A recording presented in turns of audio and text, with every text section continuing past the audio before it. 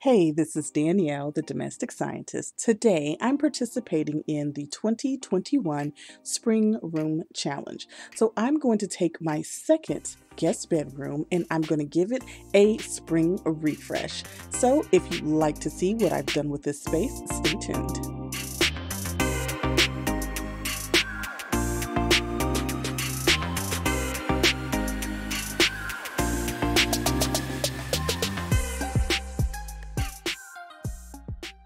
All right, so I'm excited to be showing you guys my second guest bedroom, and I want to give you just a little bit of background about what's going on in this area before we start decorating.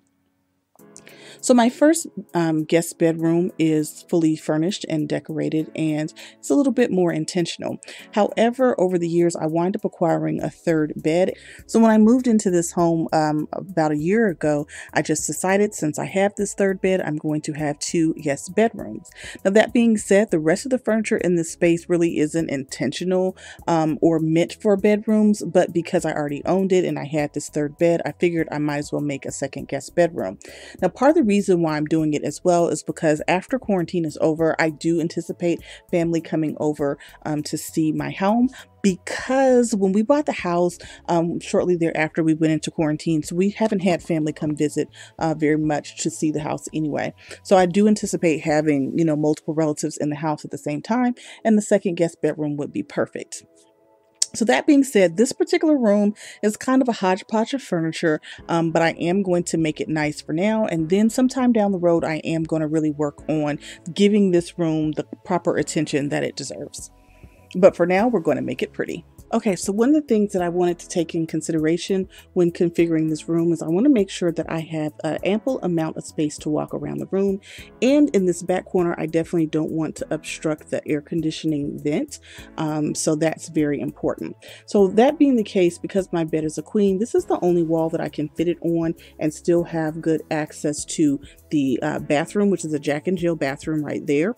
And then there's, of course, you have to have access to the hallway, and I have a closet door in the back corner as well. So I think the bed is going to fit comfortably here. Now this little wall space, I would love to put maybe a console table and maybe find some wall art for this wall. I'm not quite sure if that's something I'm going to be able to do without taking up too much of the walking space. Okay, so the first thing I want to do to get started is really just to shop my home. So I laid out all of the stuff that I have that's either like a pastel or more of a coastal vibe to it. And so I just put it in different parts of the room, and then I'm just going to decide what's going to stay and what's not going to stay. And then I'll go shopping for anything else I feel like I may need. Now, one of the things I want to point out is one of my favorite sets of pillows. I love these pillows. They have beautiful pastel flowers on them. I found these probably sometime last year. And I found them at Macy's for like $2 a piece, and I was like, oh, these are so cute. They're really great for springtime, and so I feel like if I don't really use them in the spring, I probably won't use them for the rest of the year just because of the colors. All right, so just under the window, I have a small side table, and I have two corals in a sphere that is completely covered in shells. Now on my TV stand, I just put out a couple of things that I think could really go with this particular motif, and then I also made a pastel and white floral arrangement. I'm not sure if I'm going to just go with the pastels or if I'm going to go fully nautical or maybe try to blend the two. I'm not really decided as of yet. So right now this room does have a TV stand, and I'm not sure if I'm going to eventually take down the art and just mount a TV or whether or not I'm going to put a desk in this area. So for right now, I think that the TV stand works, and because it is so low, I can put like a really tall floral arrangement and it not obstruct the view of my artwork. Okay, so I'm gonna just start adding the things around different areas of the room. I did decide to go ahead and use my pastel pillows simply because I feel like if I don't use them now, I won't use them at all. So in my TV console, I decided to go ahead and put in some of my green guest towels because I like the pop of color it gives and the texture. I also feel like the guest towel should definitely be somewhere where the guests can get to them easily and feel very comfortable. So at the bottom, I'm going to add in my silver coral. I really just love this piece. I like the size and shape and just how unique it is. And of course, the finish is really nice and has a great texture to it as well. Now next to it, I'm going to put in a tall piece of driftwood that I have. I love the driftwood. It is a bit of an awkward shape, so I'm always excited to find a place where I can put it. And of course, on the other side, I'm going to go ahead and put in one of my lanterns, and it's a piece I love as well. Now, I had decided to take out my floral arrangement from that sheer glass and put it in a blue and white Chinoiserie jar. Now, you guys already know I am obsessed with blue and white Chinoiserie. However, I do think that that sheer container or sheer vase that I was using earlier was a better choice for this space. However, it is so sheer and I just don't have the right vase filler to put in there, simply because I have so many different stems in there and a lot of them are folded over and it's just unsightly on the inside. So I decided to remove the floral arrangement and put it in my Chinoiserie jar instead. Okay, so now we need to talk about the hot button issue in this room, and that is this wall right here. Now, I initially wanted to put like a shallow console table and kind of decorate this like an entryway where I have a console table with some nice things on it and then a piece of art or a large mirror above it, because I want to put something on this wall, but I don't want to obstruct the walking space. However, my husband flat out pitched a fit and he really didn't want anything there because he thought it would cut into the walking space. I do think there is enough walking space there, and I think this wall is too large to not do something. So he wanted to put in a very large piece of structural wall art, but we just didn't find a piece that we both liked and agreed on. So leave a comment in the box below and let me know what you think I should do with this wall right here. Whether or not you think I should do a console table and kind of decorate it like you would an entryway, or if you think structural wall art is the only way to go. So leave a comment and let me know what you think, because we need your help to split the tie.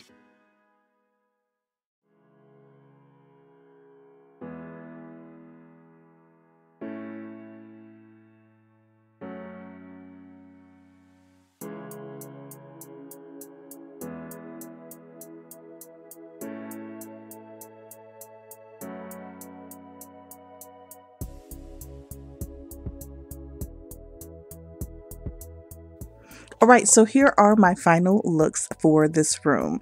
I think I'm loving the way that this is coming together so far.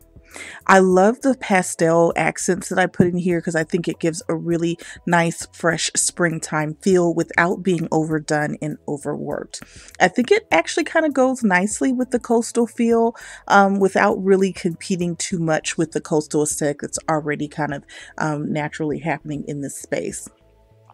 The word I think I would use to best describe it is calming and tranquil. I think that's wonderful, but I also think it comes out very minimalist. And I think for a guest bedroom, minimalist is a good thing, simply because you don't want a room that's over decorated and overworked to the point where your guests feel uncomfortable. What I like about the walking space in this room is you can comfortably walk around this room with a wheel-in piece of luggage, behind you and not really trip over anything. If your guests have to go to the restroom in the middle of the night, they could potentially really get up and go to the restroom without, tripping over furniture and injuring themselves. So for me, those things are attractive when it comes to kind of really making sure that the walking space around the room is maximized. Now, the things that I think I also like about this room is it's great for a spring refresh. If I had family members coming next week, I think this room is excellent, and I think any guest could be comfortable here. I also like the fact that there's room to grow, and I could potentially change up things as I found pieces that I think would be great in this space permanently. So after seeing kind of how the room came together with my first real attempt to decorate it, I definitely see some things that I love, and I definitely see some opportunities that I could really expand the look of the room to give it a more full and a little bit more of an intentional look. So first, I love the way the bed came out. I like the canoe paddles above the bed. And actually, I grew up with a mom who liked to do a lot of outdoor activities and really tortured me with them throughout my childhood. And so seeing those canoe paddles up there kind of brings me back to childhood in a somewhat traumatic but sweet way at the same time. That being said, I definitely like the decor above the bed, and I'm thinking that it's really great. But as I spin over here to this wall that my husband and I had this huge debate over, I'm definitely convinced that we need to do something special with this wall. And so I'm really eager to hear your response for whether or not you think I should do kind of like a console table, or if you think we should just do a large structural piece of wall art. Now, that being said, I'm scared of structural wall art right now on that wall simply because I had just watched one of Arvin Alano videos, and he was talking about not doing a theme room and going overboard with the theme. So I'm kind of scared, like if I already have the canoe paddles or the oars above the bed, if I put too much on this wall, is that going to just take me into the theme room dynamic? I'm not quite sure. So I'm a little bit scared. Thank you, Arvin. You scared me. You put the fear of God in me. I should say, when it comes to this aspect of decorating the room. But I definitely think that the room would really pop a little bit more if I did something with the wall. So like I said, I'm definitely interested in hearing what you guys think about that space in particular. All right, so now I want to turn your attention to the wall that is driving my husband crazy. And it's this wall right here. I totally understand why. When you walk into the room, this wall is the focal point. And so this wall really needs to bring that wow factor. And right now, it's just falling a little flat. So really what's going on is that the wall art is very large, and the TV console that's up under it is a little too small for the art and for the wall. Ultimately, what I'd like to do in this space is to put a larger piece of furniture under this console. So it might be a desk, it might wind up being a dresser, it might be a credenza or a console table. I'm not quite sure. But whatever it is, I'd like it to be long enough so that I can put 2 table lamps on either side of the artwork. And if I was to do that, then on the other wall, I would go with either a short 2-tier bookshelf and some art, or something to that effect on the other wall, or maybe just a structural wall art that my husband really wants. Now, I'm not quite ready to make a commitment simply because I'm not really sure and clear about what the long-term use for this room is going to be. So I still have possibilities, and I'm not quite ready to commit because really the purpose of this room long-term is still undecided. And so once I have that purpose down and I'm really clear about what the room's going to be used for, that's going to be the driving force as to figuring out what furnishings need to go in this room permanently. So once I decide, then I will be able to take my time and find the right unique pieces at a great price. And I'm really excited to see how this room is going to progress throughout the upcoming years. The other thing I really want to do in this room, once I'm really nailing down my color scheme as well, is to get some curtains for this room, because I think it's going to add a more homey and more warm look to the space. But for now, I am ready for company to come at any day. So I hope you have enjoyed my 2021 spring home tour. Today's video has been a part of a YouTube collaboration hosted by Glamour Ellen and styled by Miss Linda. I'll have a link to each of the host channels in my description box below, as well as a link to the collaboration playlist. If you liked today's video, please be sure to like, comment, and subscribe, and I'll see you next time.